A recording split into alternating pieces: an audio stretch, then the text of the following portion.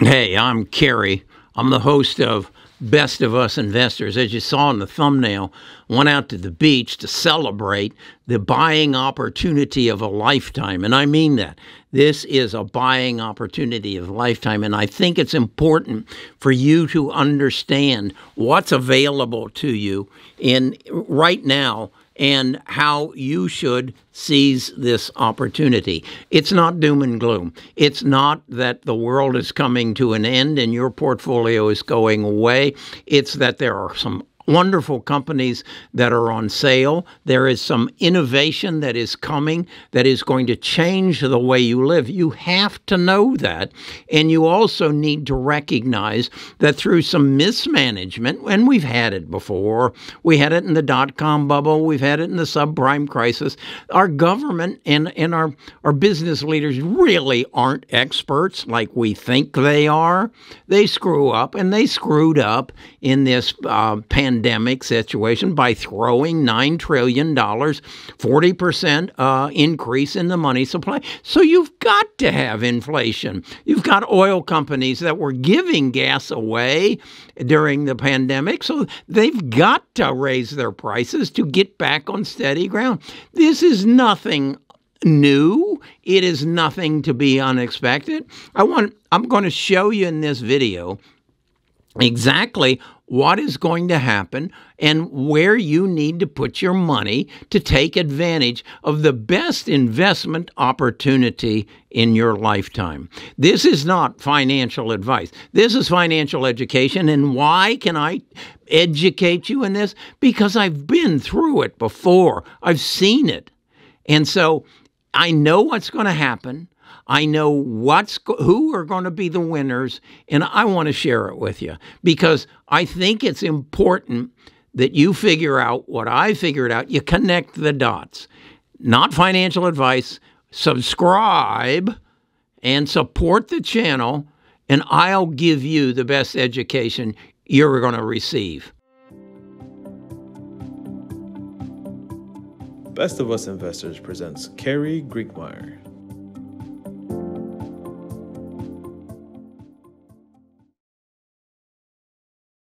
Okay, the first thing I want you to do is take a look at this spreadsheet. This is a spreadsheet I put together about the history of Apple, Microsoft, Google, Amazon, and NVIDIA. And in this chart, I want you to see the highlighted lines that I put across there because they highlight the subprime crisis and the dot-com bubble. And I want you to see the percentage of drop in value that these main stocks had during these disruption periods, during these crisis periods. And you're going to recognize this has happened before. Then look at the numbers following the yellow numbers, and you'll see that they just went up. You're going to see that if you had just put $10,000 in each one of these accounts, how it would grow through the lifetimes of those stocks. All you have to do is recognize the power that they have, the place they're going to fit into our world's economy, and stick with them. Then you got to determine, are they in fact sustainable, or are they going to be a victim? And you'll notice the last one on the chart is Facebook. And if you've seen my videos, I've sold all my Facebook because I believe Facebook is going to go the direction of magazines. Time magazine is not what it used to be. Some of you don't even know what Look and Life magazine were. They were the premier magazines. They went the route of Sears Roebuck. They didn't keep up with the times. Well, I don't believe Facebook is keeping up with the times. If you've seen some of my videos, you know that I believe that in the future, advertising will be targeted directly to me, and I will not need an intermediary like Facebook to deliver it to me. Now, do I believe Facebook has a future in the metaverse? Yeah, if Mark can get his stuff together, I do. But today, I needed that $50,000 to invest in other investments where I'll get a higher return on my investment. And I've shared those investments with you. I'm not going to go over them again. So you can go back to my prior videos and you can see where I'm investing. I'm investing in Apple's new electric vehicle. I'm investing in artificial intelligence entrance into pharmaceuticals. I'm investing into genome sequencing, which is starting to come to fruition. So I'm investing in the future. Again, I'm going to use a quote from Wayne Gretzky. You don't skate to the puck. You skate to where the puck is going. If you'll turn on CNBC right now, if it's on, they're going to be talking about where the puck is today. Inflation, higher interest rates. What's Jerome Powell doing? You're skating to the puck. It ain't going to be there when you get there, because that's today's information. Tomorrow's information is what you need to skate towards. I'm going to share something with you that is brand new to me that I think you need to recognize. Who has made the most money in the past 20 years? Give me some names. Elon Musk would be one of them. How about Jeff Bezos? How about Sergey Brin and Larry Page? How about Mark Zuckerberg? Who did they make their money off of? Did they make it by inventing something that was new and different and improved your life? They brought it into your home and made it better? No, they made it off your back. That is, they collected your data and understand what you were going to buy next and then sold advertising against it. Is that fair? Are you aware that if Elon Musk took his $44 billion that he's willing to pay for Twitter and distributed through every living being in the world, we would all be multimillionaires? Yeah. Divide the world's population into 44 billion and see what you come up with. Is that fair? No, it's not. Is it fair that Jeff Bezos puts William Shatner into a rocket and sends him up for 19 seconds into space on your money? Yeah, it's your money because Jeff sells advertising against your data. So what has to happen? What will happen? Legislation will be passed. It says that Kerry's data is Kerry's data. And whoever has it has to negotiate with Kerry for the use of it. That's what's going to happen. And so Amazon, Google, Apple, Microsoft, Facebook will each contact me and say, hey, we want to continue to use your data to sell advertising. Okay, well, I want 60% of what you get, Mark, or Jeff, or Sergey. I want 60%. And so we enter into a preliminary agreement. And then Sergey comes forward and says, I'll give you 65%, Kerry. Okay. Particularly if you're a buyer. If you're not a buyer, if you just sit there and try to milk your internet connection, I'm not going to give you 10%. But if you're a buyer and I will collect that data and I will know whether you're a buyer or not, I will pay you 65% for your data of what I collect on it. That's what's going to happen in the future. And I am going to determine who can. I don't wear New Balance shoes. I wear Nikes. So I will sell my data to Nike at a premium, but it will be negotiated through Jeff, through Amazon Web Services. That's what's coming in the future. And if you know that, and if you understand it, and if you read about blockchain and come to an understanding of how it can happen, you're going to know where to invest. You're going to know what to sell. So that's just one of the changes that is going to happen in the world. And if you recognize that and you can put yourself in a position to take advantage of it, you can become very wealthy. There are some other areas of change. I got an interesting email from Anwar Agbal. Anwar is a member of our tribe, my tribe. He shares information with me so that I can make better investment decisions. That's how we work. If you aren't working with other people in this game actively, if you aren't going to Starbucks and meeting with a group of people to discuss what has happened in this week's stock market, you're behind the 8 ball. You're terminal.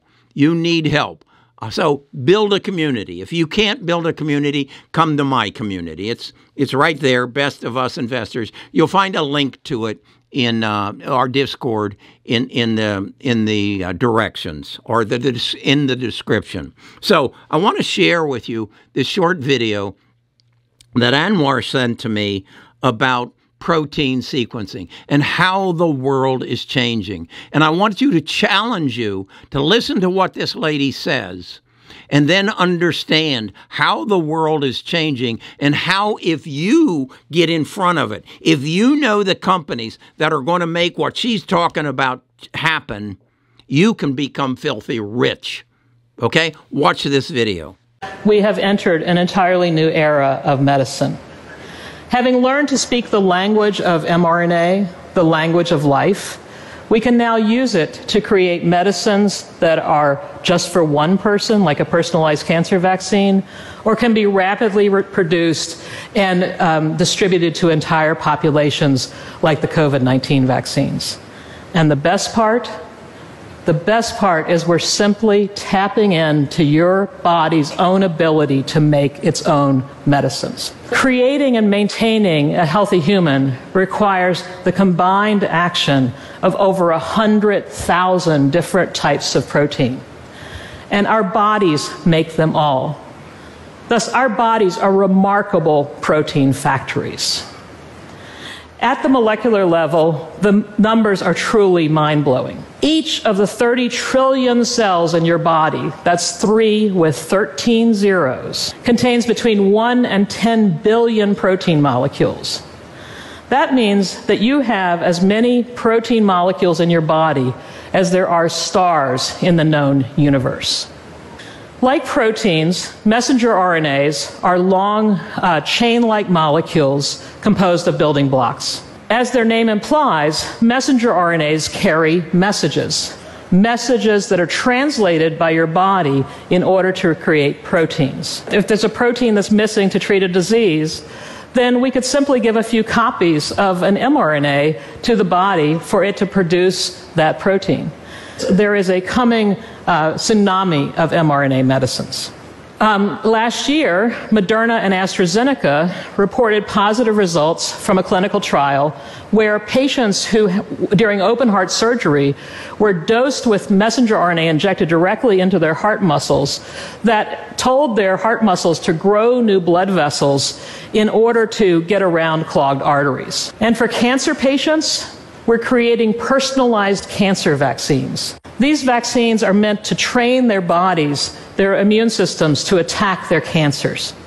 For patients with autoimmune disorders, we can send in signals that tamp down their overactive immune systems. Because messenger RNA vaccines can be produced so quickly and rapidly, they're really well suited for newly emerging diseases, as well as other viruses like the flu, where new variants come out every year and the vaccines need to be updated. Now, vaccines are only the beginning. As said before, the advent of mRNA vaccines is heralding in an entirely new era of medicines. mRNAs give us the ability to not only prevent disease, but also treat previously intractable disorders. This is the opportunity of your lifetime.